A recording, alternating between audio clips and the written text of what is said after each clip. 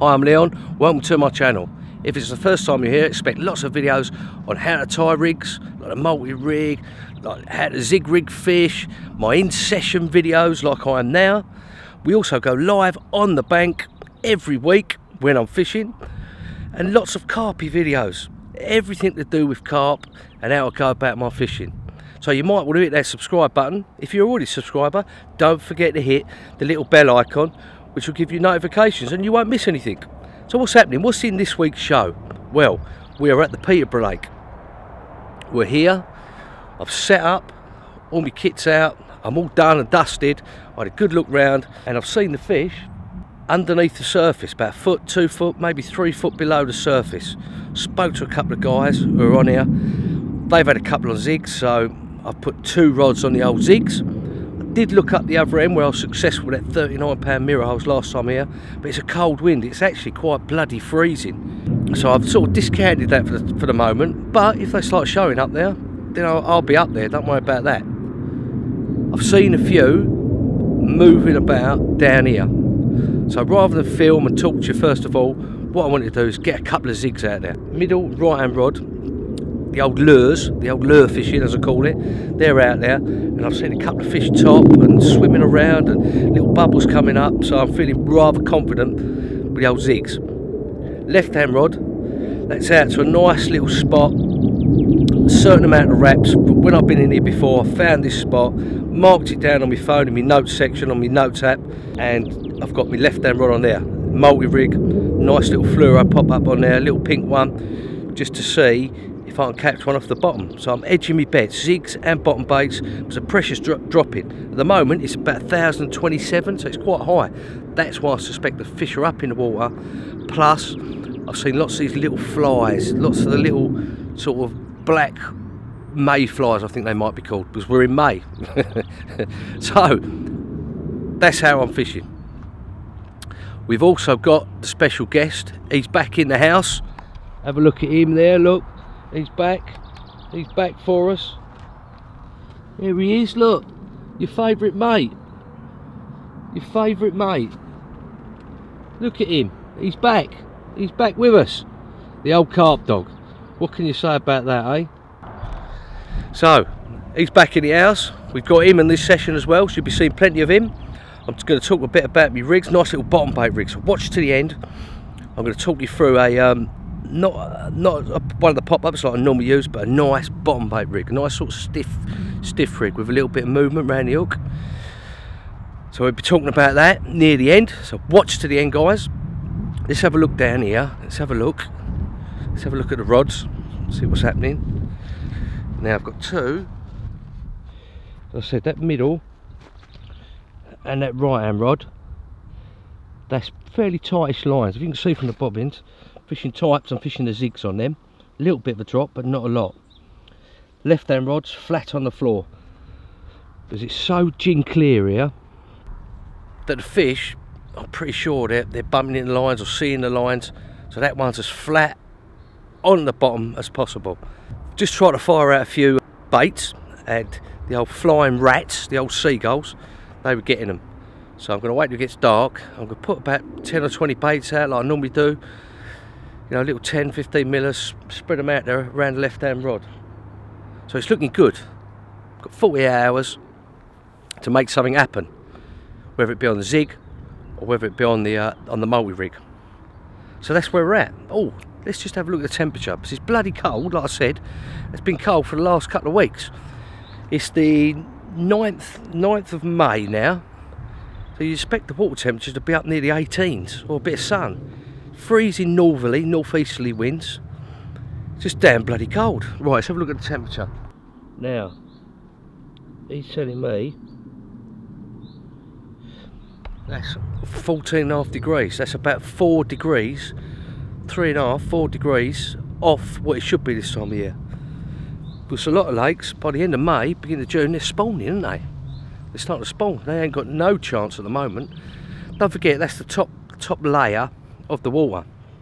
So it's going to be colder down below. That's why, with the pressure and the temperature of the water, I think they're up in the layers. And the fly hatches, of course. You know, where else would they be?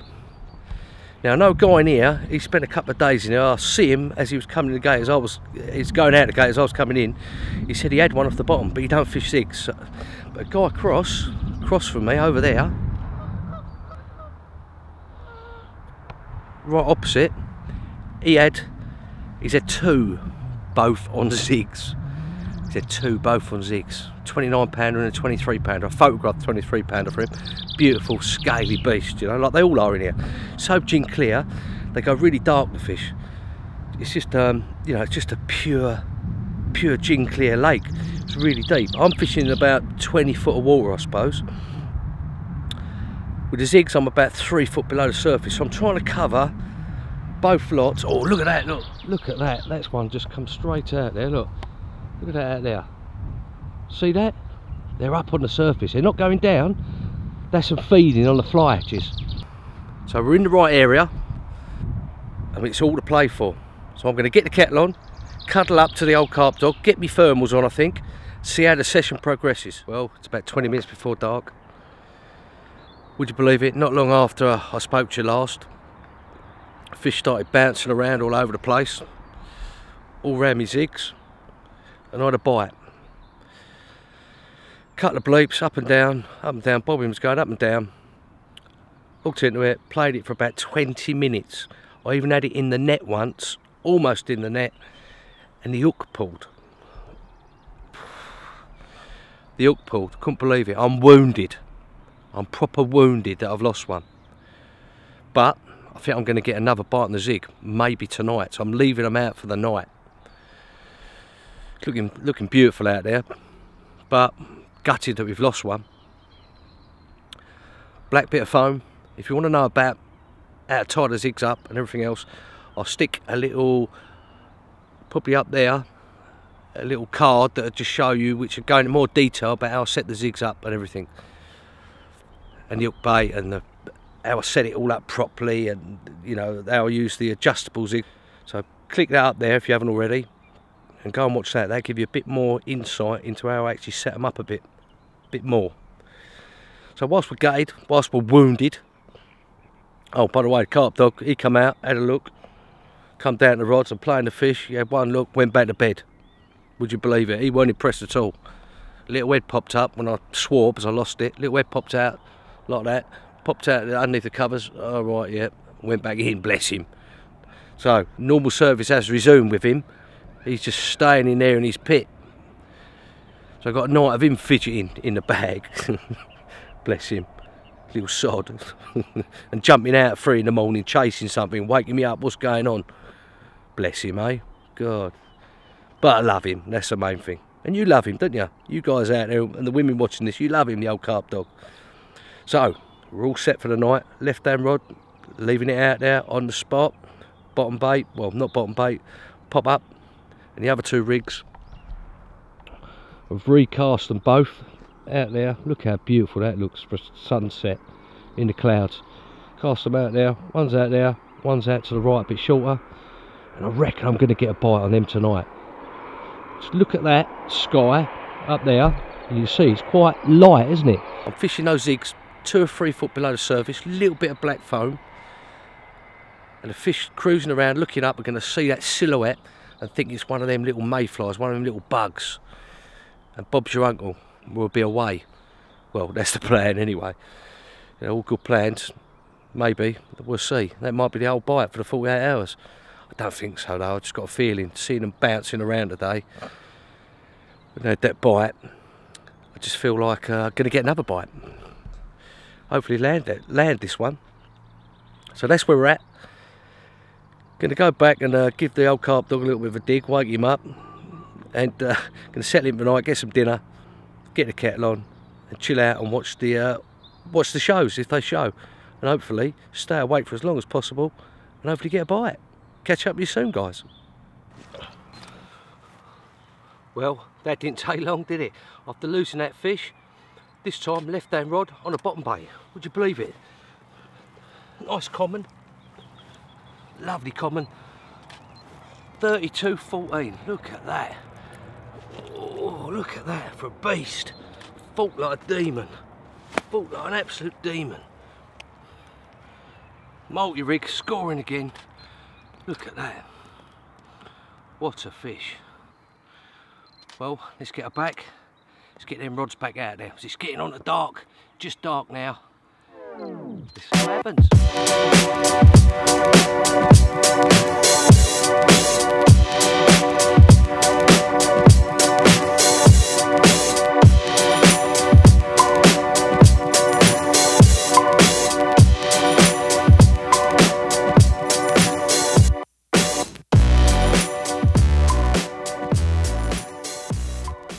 Well,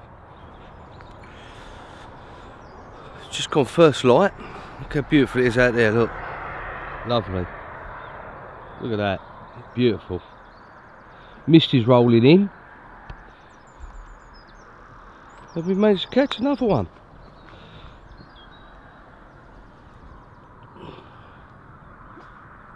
Get him in there.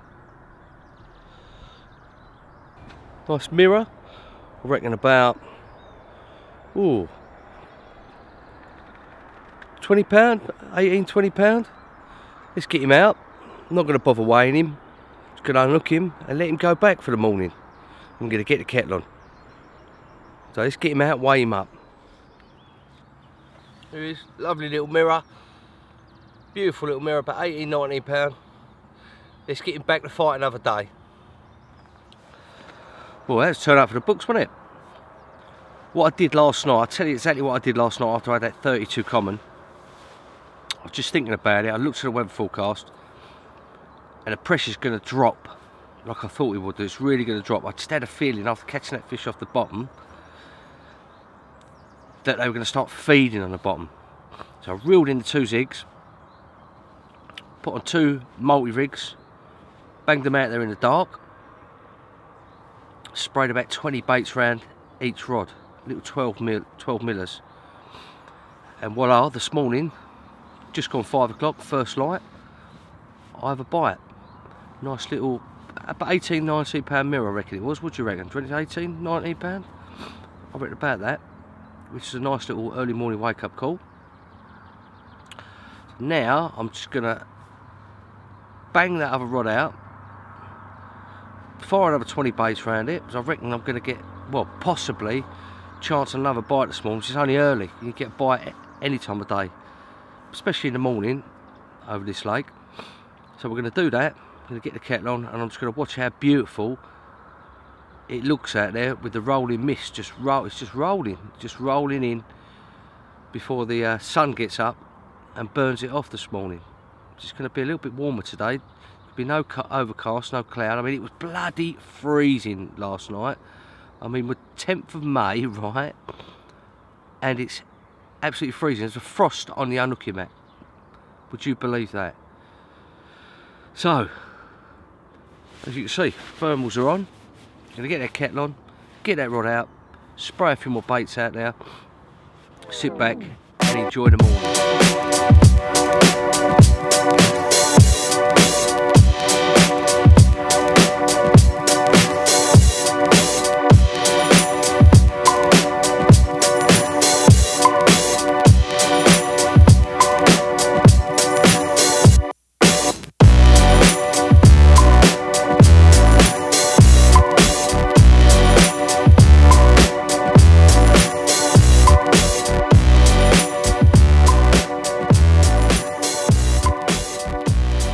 Well, uneventful morning, no more action. So I've reeled the rods in. So there don't seem to be as many fish up here as there was yesterday or this morning. There's a couple out on the surface out there, not as many as there was. Plus the wind started blowing up that end, so I've reeled in the rods. Me and a carp dog, there he is, look. There he is, waiting to go. We're going to have a little walk round, give him a little run out, because he's been festering in his pit in there, doing nothing. So me and the carp dog, we're going to take a little trip round the lake, see if we can find some fish, because that wind's going to get a bit stronger up there as well, and we might even move, which is a bit mad, isn't it? Because, you know, I've had 2 fish, I lost one in the last 24 hours from this area, but you just, you know, my gut feeling's telling me there's not as many fish as there was up here. and they could be on the move somewhere else. Pressure's going to proper drop as well tonight, down to under 1,000, and the wind's going to blow up there. So it might be a move is on the cards to maximise this last night. So I'm going to go for a walk. Me and the Carp Dog are going to go and see if we can find some fish. Me and the old Carp Dog, we had a good look round in all the nooks, all the crannies. Everywhere, wind's trickling up there. Looks nice up there, but didn't see no fish up there at all. Nothing at all up there. Really surprised me. You know, really surprised me. Then when we walk round the back over there, I'll show you. When we walk round the back of this bank, there's loads of them. All the way along. In the margins, all the way along. Up there, just gliding around, doing nothing, just sunning themselves. In that corner, especially over there, in that corner, there's quite a few. But I've done it before, moved on to them like that, stuck a couple of baits out there, and then come night time, they've gone, disappeared in front of this area. So I'm going to stay here, get the rigs out, get the baits out, cast them out, and get ready for the night. I'm going to pack up a lot of my gear though, because they might disappear up the other end if there's a bit of wind goes. I think the wind's going to change a little bit, but the pressure's proper dropping. You never know, we might get a couple more or get another bite on the bottom. So there, that's where we're at. That's where we're at. And what I'm going to do now is, after I've got the rods out and that, I'm going to show you that bottom bait rig or wafter rig. You can use bottom bait or wafter on it, and we'll go through it and I'll just give you a quick insight into it. And it might help you in your fishing if you're fishing on clean spots. This are, you know, it's a nice rig, nice sort of stiff presentation. But I'll show you in a minute. I'm going to get my rods out and then come back to you. Right, I'm going to show you a rig which I use a lot for on a clean bottom, a bottom bait rig that can be used over a very clean bottom or a little bit choddy bottom, where you can use a wafter hook bait instead of a dumbbell like I do, or a straight bottom bait, or you can doctor your bottom bait by putting a bit of cork in it to make it slow sinking. But that's the rig, that's the D rig. You know, let's take it from the top there, I'll show you. That's on a lick core sort of pattern oyster rig, which is a little bit, which is running. I use a heavy lead, about 4 or 5 ounce lead, so I want it to stay still, and I'll make the rig work for itself. It's going to work for you. So we've got 25 pound clear amnesia. You can use black amnesia or a hook link of your choice, which is relatively stiff.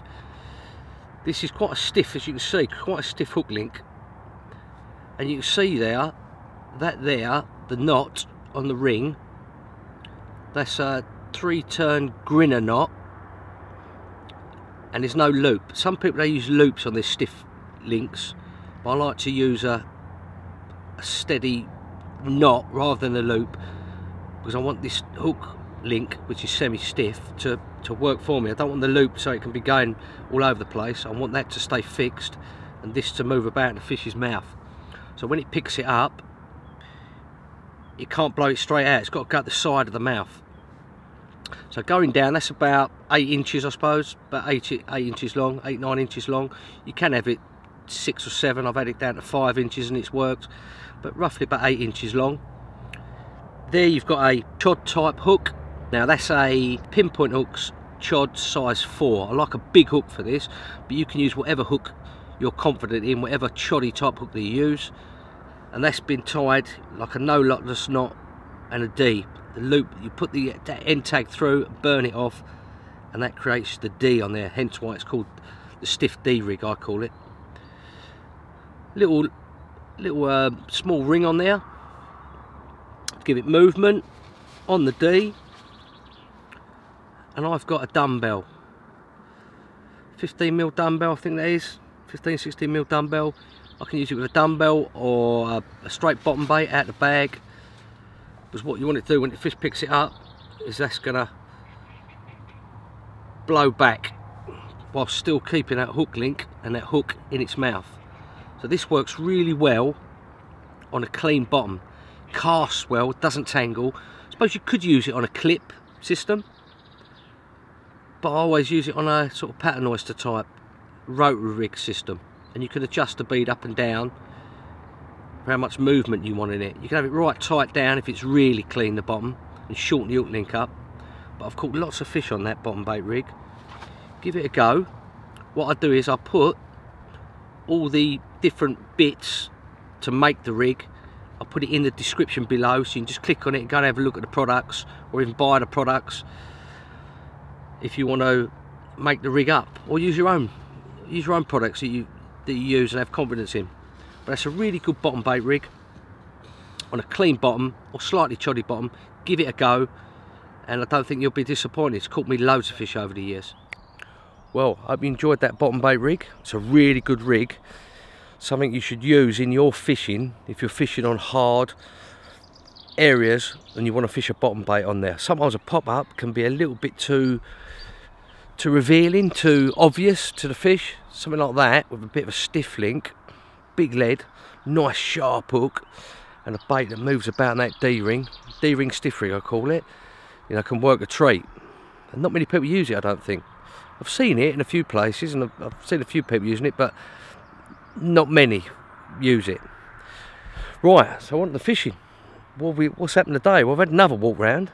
There's just no fish up that end whatsoever. Not one. Not seen one all day. All the fish have been out here along that bank. They've been swimming about on top and porpoising out a couple of times. So yeah, I could have put zigs on. Could have, should have, would have put the old zigs on, but the reason I haven't is because the pressure's dropping. I've just checked my phone. Look, I'll just show you. Look, let's have a little look on. Let's have a look on the phone. I'll tell you on the old weather app, and that's tonight. Tonight, 1,004. Now, considering yesterday was 1,020 odd. That's a major crash, isn't it? Considering I'm fishing out in 20-foot depths, I've got 3 rods fishing on the bottom with the multi-rigs with the pop-ups on. I think that's one of the reasons we had a drop in pressure, that I had those 2 fish off the bottom. What I wanted to do was get the rods out there nice and early. So this afternoon, I think it's about 1 o'clock, after I spoke to you guys, I banged all 3 rods out on the spots, donks, lovely. Don't want to disturb it out there because the fish have been swimming around and all that. Last thing I want to do is, like now, bring me zigs in half an hour before the sun sets and create loads of disturbance. Because if anything, I would have wanted to leave the zigs out all night, but not with the drop in pressure. I want to fish on the bottom with a drop in pressure. Anything below 1,010, I'm on the bottom. Bang, simple as that. Anything above 1,010, I like to fish the zigs, or up in the water, or floater fishing, or whatever, or swap around. But where these fish are so spooky of lines and leads and everything else, last thing I want to be doing is bringing in those big zig floats across the water, 3 of them, big long 6-foot hook links. Maybe I might have had one today or whatever, or lost a couple, or foul hooked one or whatever, cause loads of disturbance. Then I'm sticking out my leads, trying to get the spot, 3 or 4 casts. It's not the one, is it? So I think tonight it was about, just on dark, I had that lovely 32 plus common. I'm going to wait the old flying rats, because look, no black chickens, none at all anywhere. Brilliant, haven't seen one. Seen a few mallards, but I haven't seen a black chicken since yesterday. A bit strange, something's going on. There's no black chickens about. But they've been replaced by the flying rats, the old seagulls. Them things. As soon as I went, even go to pick up a throwing stick, bang, there's about 50 of them. All going round and looking at me and don't know what's going on. So, just as it gets dark, like I did yesterday, I'm going to put 20-30 baits out there, maybe even more this time, about 40 across the 3 rods. And it was literally 20 minutes later, just on dark, I had that bite on the left-hand rod, while the 2 zigs were still out. So that's the plan of action for the last night. You know, pressure's off. Thankfully, luckily, I've managed to catch a couple. So I'm buzzing about that, especially that beautiful common, like a 2-tone common, wasn't it? A bit strange, a bit mad. So that's the plan anyway. You know, so even if nothing happens tonight, or in the morning again, because we're going to get 5 degrees, 4 degrees again. We're going to have another frost. It's been 15, 16 degrees today, and we're going to have another frost tonight. It's crazy. Oh, look, there's one. Just poked his head out over there. Look, don't you see that? See that around here? See? They're on top. As soon as that sun goes down, another 10-15 minutes, they'll be going down the bottom. I just want to get a bit bait out there, give a bit of attraction going up through the water column. And I'm already positioned. I'm not casting the lead about everywhere. So that's the plan. If I don't catch anything tonight, I can go home happy as a sandboy. The 2.5, 2 3/4 hour journey home. Happy as anything. Because I've had a couple and I've lost one. But I've got a sneaking suspicion there's more bites to be had. There's this falling pressure. And it's a big moon as well. So it's common, big common weather. And there is a big common in here that hasn't been out for a year or so. So let's just check that water temperature. Now look, 16.1. 16.1 in the edge. And that was down, I can't remember what it was yesterday. I think it was 15 or something like that. So it's going up, isn't it? We've had a bit of sun today. See what happens. I'm going to go and give him a kick in there. The old carp dog, because he's done nothing all day. Nothing. Look, have a look at him. Give me a look, look.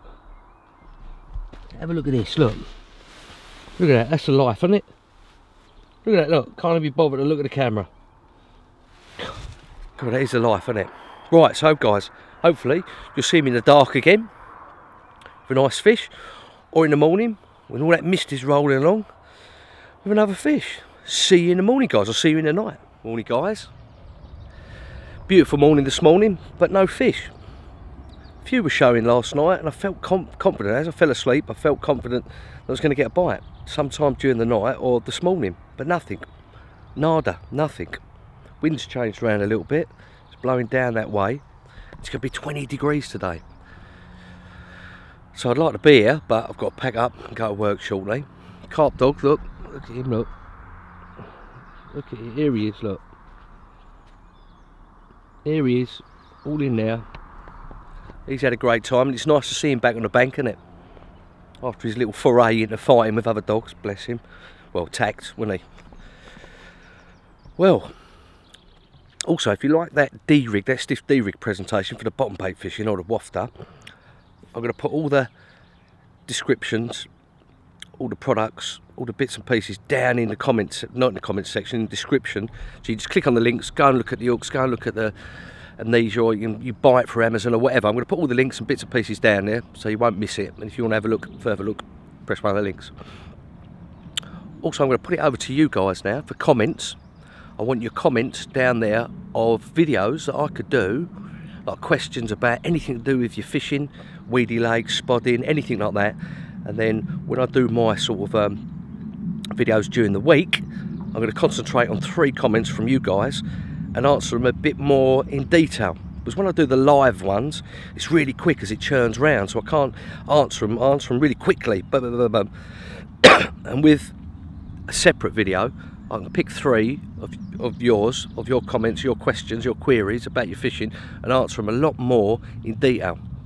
So put your questions and your queries down there in the comment section, and I'll get round. I will answer every single one, and hopefully we'll stick a few in separate videos.